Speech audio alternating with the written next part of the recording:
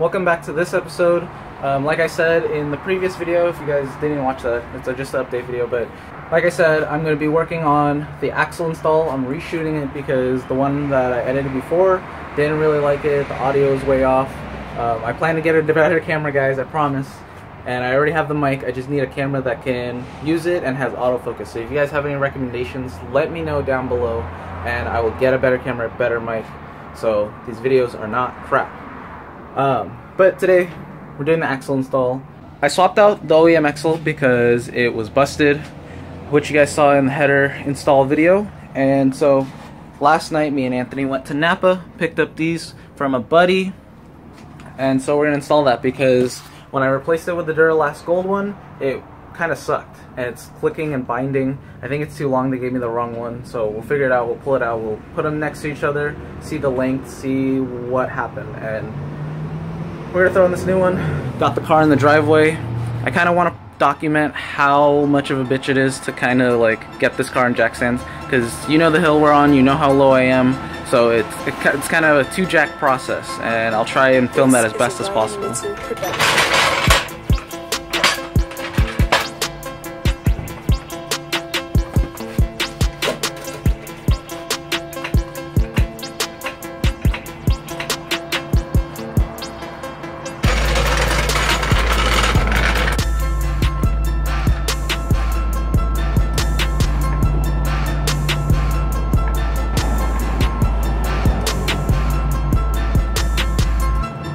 So on our hill, I like to put a jack stand. I also like to put a tire just in case the jack stand fails. And I also like to leave the jack as a third safety precaution. All just in the name of safety, because I've already had this car fall on me once. Not trying to have it happen again, so.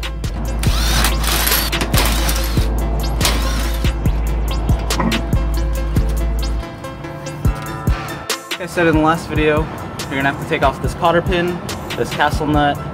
You're also gonna have to take off all the upper arms. So these are all 19s. There's 3 of them. And then you're also gonna have to take off the bottom mount for the coil, which is a 17. But this is the new axle. Completely fine, but it just needs to come out.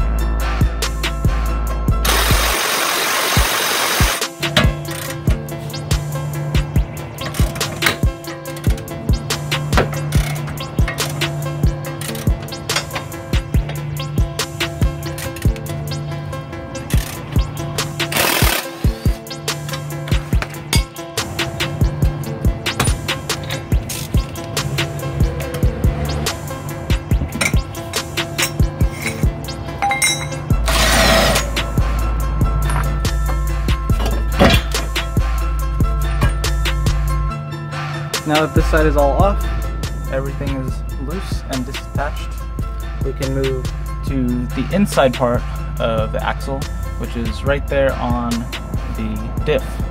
So yes, I'm missing one bolt up there because the input shaft for my diff is like kind of messed up.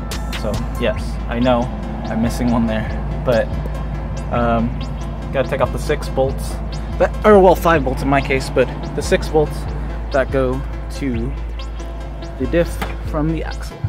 Make sure you let down your e-brake so that you can spin your axle freely and you can get to each bolt, which are 12mm, by the way.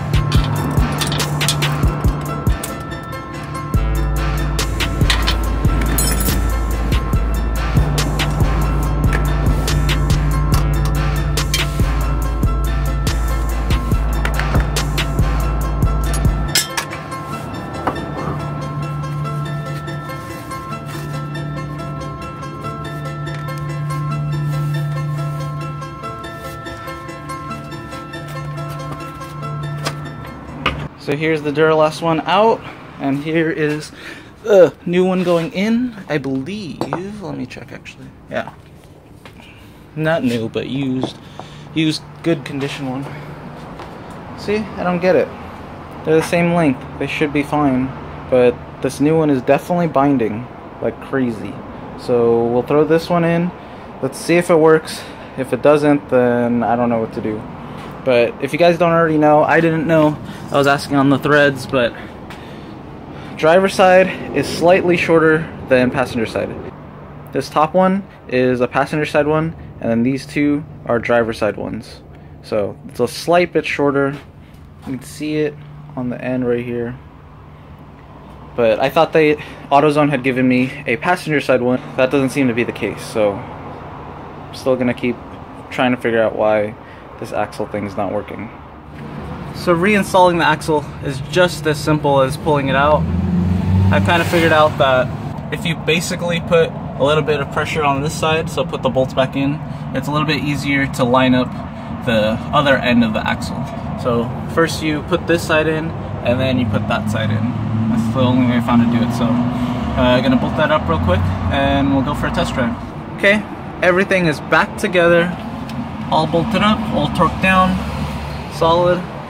Before we give it a test drive, while the wheel is off, I want to test fit these rays because these are going to be my drift spares. I ended up picking these up because I have all those tires in the back, which you guys know. I wanted to throw all those tires on these wheels, but these wheels already came with great tires, so I don't know what I'm going to do. Maybe drift on these and then just still have more tires. I was trying to create more space by having less tires, but more tires on wheels, but that didn't end up happening because these had tires and they're great, so we'll see. I still might have to take off the tires just because these are 50 sidewall. Oh, never mind. These are actually 45, so we will we'll actually just run these.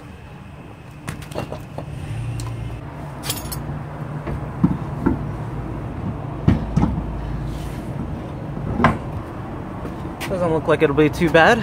Clears pretty well, actually.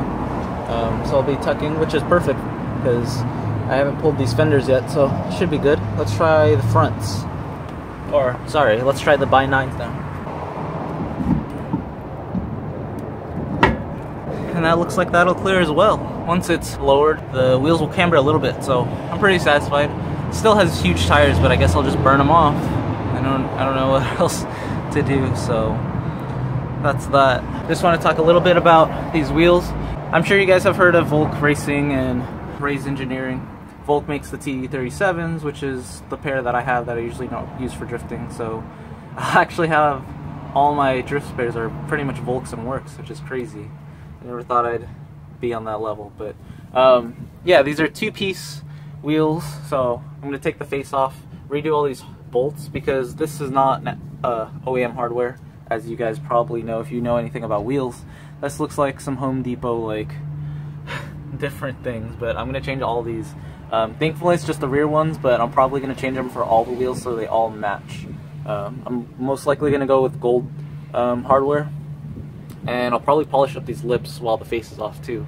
The face I thought I was going to have to repaint or powder coat, but they don't look too bad. They're not scuffed, they're just a little bit dirty, so I'll just clean them up and run them as is. They're drift spares, so they don't need to be perfect.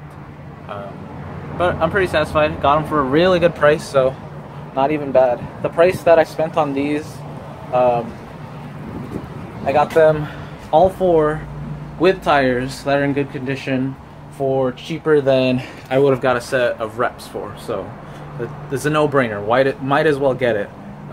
So I'm gonna be drifting on all real wheels yet again. So, but these aren't as crazy baller, so I'm not worried if I like mess these up. So I'm pretty happy about that. And they come with tires, so, and they're 17, so not a bad day. I'm gonna burn the tires off of these, then I have more tires to throw on them back there, and then my roommate wants to burn the tires off these. They're 18s, and they're just some Blizzaks, but he's not using them for the snow, so he just wants me to burn them off. I don't know. We'll see. They've just been sitting in our garage, but I'm pretty set for drift spares. We do have a drift event coming up on the 30th of this month, so we will be out there at Thunderhill again, and hopefully we can get some tandems in. I can start using the e-brake, learning better. I just need more CTOM, obviously, and that's why I'm waiting to throw the turbo kit on, because I don't know enough to be dealing with like boost and drifts, you know, so I just want to learn more and get better. But now let's go test drive this thing with the new used axle. Figured while I'm out test driving the car, I might as well figure out what size these are, since I'm going to be replacing all of them anyways, if it'll focus. I like how it's OEM raised. That's so cool.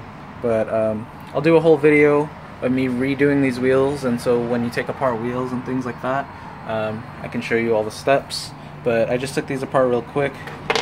Used an 8mm, if it'll focus, 8mm 12 point, and then a 10mm on the back for the bolts. But yeah, this table is coming in super useful. We just got it from Costco like last week, and it's holding all our stuff, all our car parts. It works great for a bench, so you can do work on top of tables. Like, instead of trying to figure out where we're gonna do work, we can just work on top of this table, just like this. So I was able to get the bolt off the wheel, no problem. There it is. You just hold this one on the front like so, and on the back, just take another one and just start taking the bolts off. It's 2 wrench job, but, or yeah, 2 socket job, but whatever, not too bad. And having this table is just super useful. Makes jobs like this so easy. So I'm excited for whatever we have planned in the future and all the things that we're gonna get done on this table. But right now, I'm gonna test drive the car with the new axle, and I'm gonna head to Home Depot, figure out what size this bolt is, and then I'll probably order the gold ones today or something, and we'll go from there. And then I'll shoot a video on me rebuilding these, so stay tuned for that. So Home Depot ended up being a bust because when I went to go put the bolt in, it didn't give me the right size. So if you guys know what Ray's wheel hardware size is, I'm probably gonna go with the M7 or M8. I just want to know like the length. I think it's a 28mm, but I'm not sure. I'm gonna do some researches in a second and figure it out, but I'll probably end out the video here. The test drive was successful though. The axle is no longer binding and clicking, so I gotta take back this new axle to Autozone and warranty it out, and hopefully they can give me one that actually works, and I'll just have that as a spare. I'll use it for drift events and things like that. But yeah, car's working fine now. The next step is getting the clutch done because it's slipping after the first event, and we have an event, like I said, on the 30th, so I want to make it to that.